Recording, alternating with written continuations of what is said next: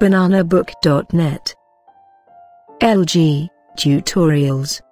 Now, let us see how to use battery and power saving. On the settings screen, tap the General tab, and then tap Battery and Power Saving. Tap Battery Usage.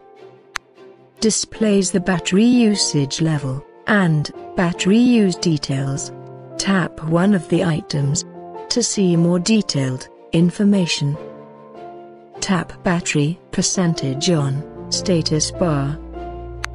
Turn this feature on to display the battery level percentage on the status bar next to the battery icon.